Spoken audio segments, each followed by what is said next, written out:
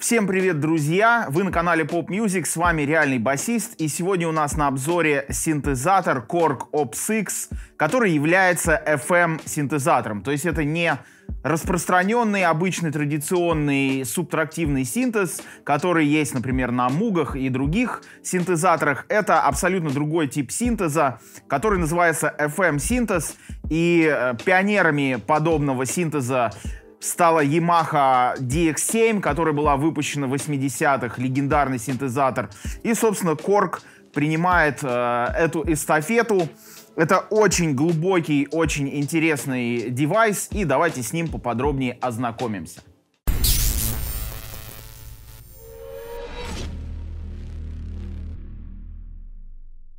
Это в первую очередь, конечно же, цифровой синтезатор с 6 осцилляторами, и он имеет 32-голосную полифонию, имеет также velocity-чувствительную клавиатуру, то есть это такая полноценная классная тачка, очень богатая различными тембрами. И давайте сейчас разберемся с тем, что такое FM-синтез. FM от слова frequency modulation, то есть частотная модуляция. Значит, в FM-синтезе у нас осцилляторы называются операторами, и они делятся на два типа. Это carrier, носитель, и модулятор. Здесь вот сразу мы можем управлять этими осцилляторами, их громкостью при помощи фейдеров, и также при помощи вот этих энкодеров мы можем управлять их частотой. И очень клево сделано то, что по цвету мы можем определить, какую роль играет наш оператор. Вот красного цвета это у нас носитель, то есть carrier, и такого вот сине-фиолетового цвета это у нас модуляторы. В чем здесь смысл? Вот давайте сейчас просто нажмем ноту.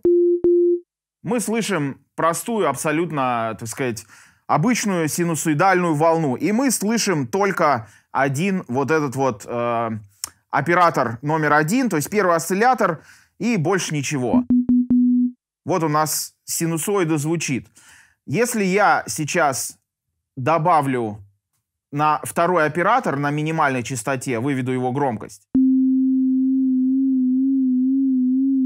мы слышим, появилась вибрато. То есть у нас вот осциллятор номер 2, то есть оператор номер 2, частотно модулирует первый осциллятор, носитель. И мы слышим, собственно, только его, который модулируется вторым оператором.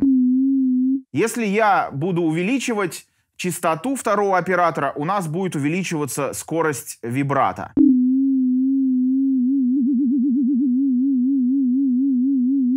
Соответственно, громкостью второго оператора мы регулируем глубину модуляции.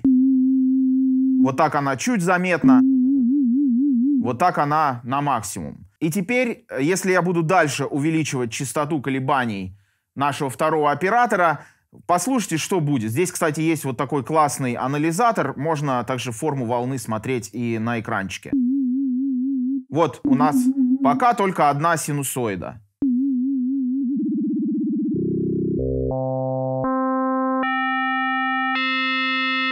Как вы видите, когда я увеличил частоту уже до каких-то там десятков, сотен герц и даже до килогерц, то у нас частотная модуляция начинает образовывать различные обертона, гармоники. Громкостью второго оператора я могу регулировать глубину модуляции, то есть я могу ее полностью убрать и постепенно выводить.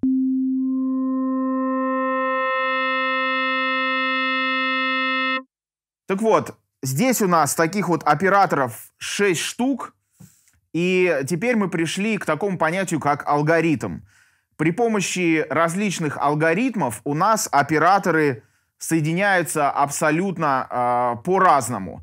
Вот данный алгоритм у нас линейный, то есть у нас оператор номер 6 модулирует оператор номер 5, который в свою очередь модулирует оператор номер 4, который в свою очередь модулирует третий, тот второй и тот первый, и слышим мы на выходе первый. Именно поэтому этот у нас красненький, а эти у нас все фиолетовенькие. И вот я сейчас буду выводить остальные операторы, и смотрите, какие у нас будут добавляться обертона.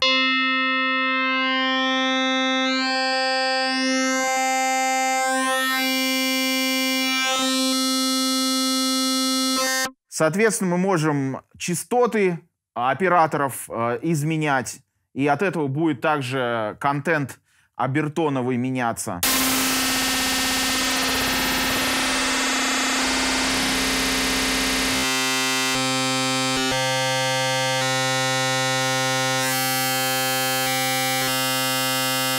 Ну и так далее. То есть здесь у нас, в принципе, просто абсолютно бесконечное поле для создания различных интересных тембров. И здесь так вот все хитро сделано, что частоты всех вот этих у нас операторов, которые являются модуляторами, они подобраны очень дискретно. То есть не как мы обычно тюним осциллятор, скажем так, плавный тюнинг, а здесь именно дискретно они подобраны для того, чтобы иметь какие-то, ну, скажем, целые числа отношения частоты модулятора и носителя. Ну, например, там 2 к 1, там 3 к 1, 1,5 к 1 и так далее. И чем, так сказать, более правильное соотношение, тем, соответственно, будет более благозвучный обертон появляться. Если соотношение будет неправильное, то появится прям какой-то сумасшедший нойз. Вот, и теперь давайте я просто попереключаю различные алгоритмы, и вы услышите, как меняется в зависимости от того, какой алгоритм у нас, в каком порядке у нас осцилляторы модулируют друг друга. Соответственно, меняется также тембр. Здесь у нас алгоритмов целых 40, то есть, ну, собственно, в самом разном порядке может выстраиваться вот эти вот все модуляторы, и осцилляторы, и носители. И в зависимости от алгоритма вы также будете видеть, что поменялся цвет. Ну, например, да, теперь у нас 1 и 4 оператор — это носитель, а 2, 3 и 5, 6 — это модулятор. Соответственно, тембр у нас поменялся.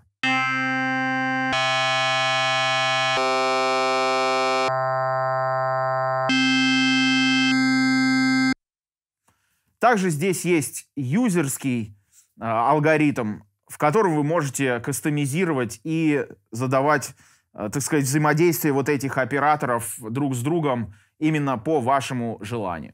Архитектура этого синтезатора устроена так, что все отображается на вот этом экране. Функции мы выбираем нажатием вот этих вот клавиш. Они, в принципе, все подписаны.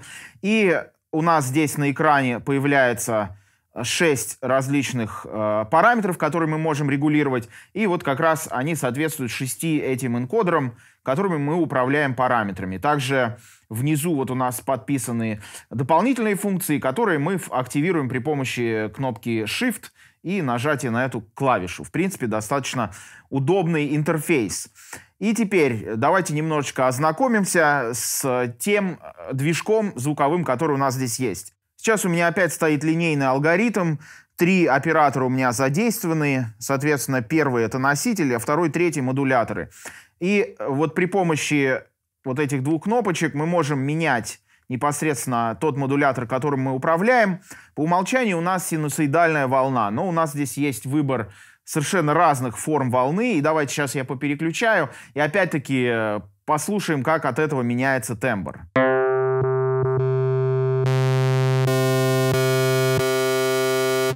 Ну вот я выбрал квадратную волну, и теперь здесь у нас также есть функция фидбэка.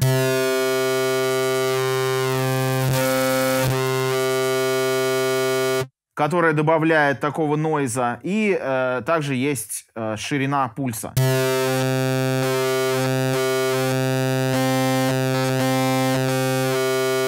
Теперь нажимаем следующую кнопку, переходим на страницу Pitch, и здесь мы можем выбрать либо фиксированный pitch, то есть высота тона 2 оператора. То есть, как я говорил в начале, отношение фиксированное, дискретное частот 2 операторов. Либо мы можем сделать, так сказать, плавным эту частоту.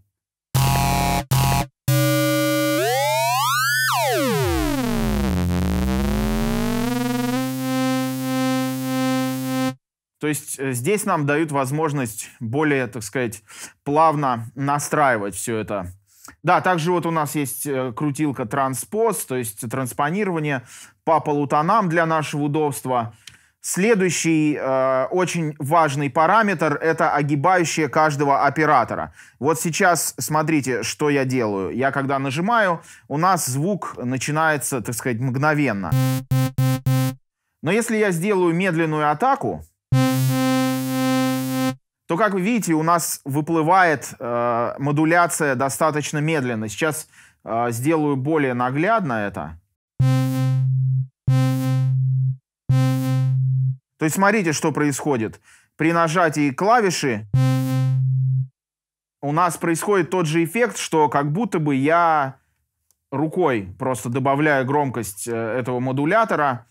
А так у нас вначале звучит синусоида обычная, потом она затихает, потому что сустейн я сделал на минимум. Таким образом, вы можете делать очень динамические патчи. Например, давайте я выбрал второй оператор. Также сделаем его уровень побольше. Ну и пусть он, скажем так, моментально у нас срабатывает, то есть атака у нас быстрая.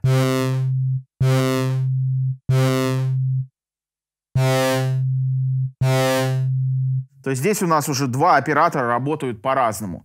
И, как вы понимаете, это дает огромное количество возможностей для саунд-дизайна. Далее у нас секция модуляторов. Вот эти вот три кнопки отвечают за модуляцию. Сейчас я включил секцию фильтра. Кроме уже, в принципе, сложного, интересного тембра, мы можем дальше этим тембром манипулировать при помощи фильтра. Собственно, вот у нас здесь и частота среза, и резонанс.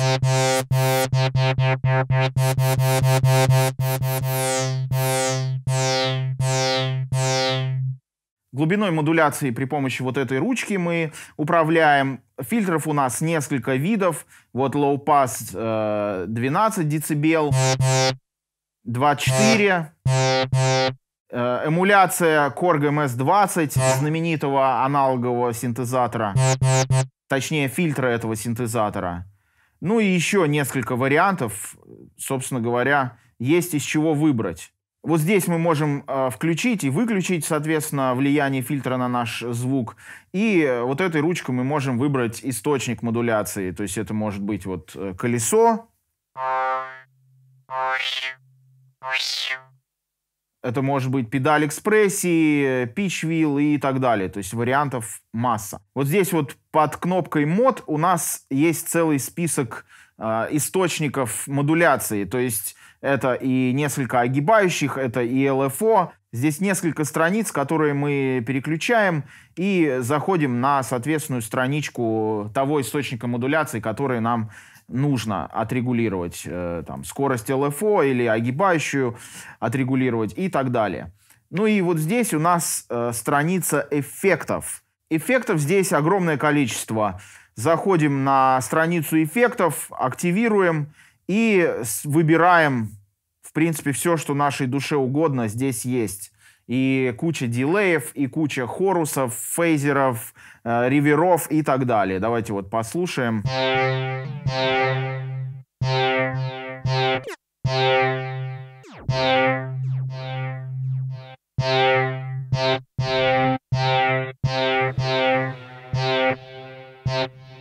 Соответственно, когда вы выбираете какой-то из эффектов, здесь у нас появляются параметры этого эффекта.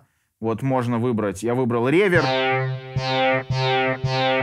Можно выбрать тип ревера, его величину, дикей, время и так далее.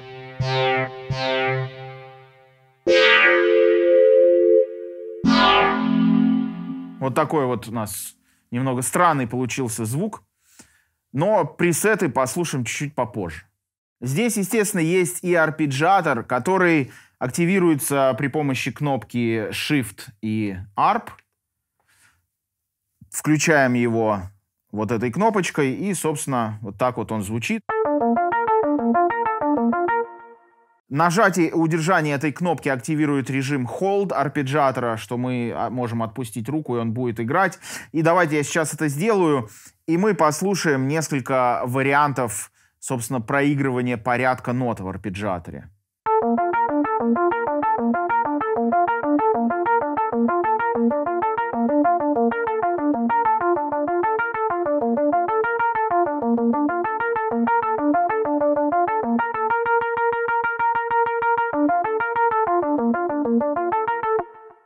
То есть есть различные варианты. Также на борту у нас есть встроенный секвенсор. Он всего лишь, к сожалению, 16 шагов, это минус, но зато он полифонический, то есть можно в него вписывать аккорды, это во-первых, а во-вторых, сюда можно вписывать несколько дорожек модуляции, по-моему, до 6 дорожек. Давайте сейчас послушаем один из забитых заводских секвенсоров.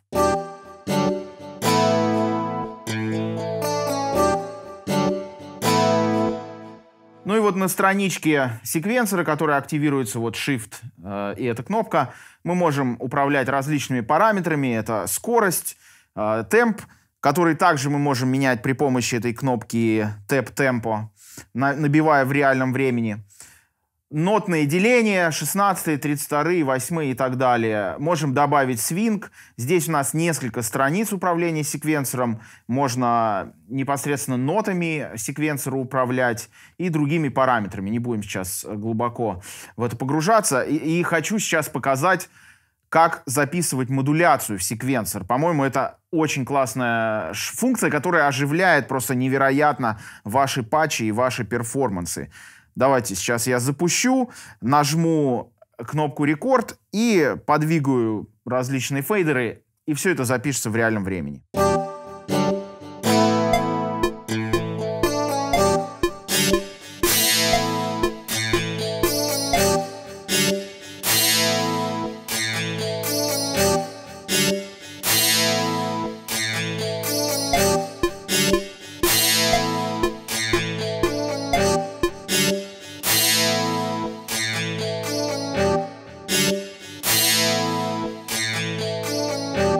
Как вы видите, звук поменялся. Я записал 2 фейдера и записал движение фильтра. И прямо на экранчике все это отображается. По-моему, очень здорово.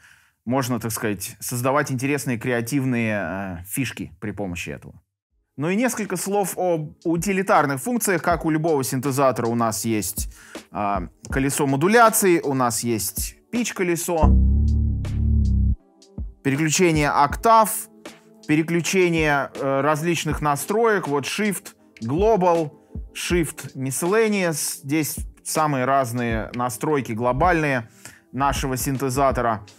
И здесь есть также 3-октавная velocity-чувствительная клавиатура, которая, ну, весьма приятная, весьма, так сказать, хорошо себя ведет в плане ощущений, но она, конечно же, не взвешенная, и у нее нет автотача. То есть, если для вас важна функция автотач, то, ну, наверное, надо использовать этот синтезатор при помощи внешней миди-клавиатуры. Что касается подключения этого синтезатора, у нас здесь есть стерео-выход, выход на наушники, MIDI-in, MIDI-out, USB-выход, также разъем для подключения демпфера, ну и, собственно говоря, и все. Что я еще не сказал в этом видео, это то, что каждый из операторов у нас может работать в целых 5 режимах, которые вот здесь вот у нас обозначены. Это FM, ринг-модуляция, фильтр, фильтр FM и wavefolding. Это настолько глубокая машина, настолько она просто какие-то сумасшедшие дает возможности по саунд-дизайну, что, ну, надо делать 3-часовой ролик, чтобы все это дело расковырять досконально и дотошно. Вот, поэтому мы сделали такой, скажем так, обзор основных функций. И я думаю, что если вас заинтересовал этот прибор, то вы с удовольствием досмотрите этот ролик до конца и послушайте пресеты, которые я сейчас вам продемонстрирую. Здесь у нас 250 заводских пресетов, очень интересных, очень разнообразных. И также огромное количество слотов для того, чтобы сохранять ваши юзерские пресеты. Вот, также здесь можно делать favorites, то есть можно сохранить 16 ваших любимых пресетов, которые у вас будут в непосредственном доступе в любой момент времени. На этом, друзья, все. Ставьте лайки, нажмите на колокольчик для получения уведомлений о будущих видео, подписывайтесь на наш канал. И если вы досмотрели это видео до конца, для вас несколько классных заводских пресетов.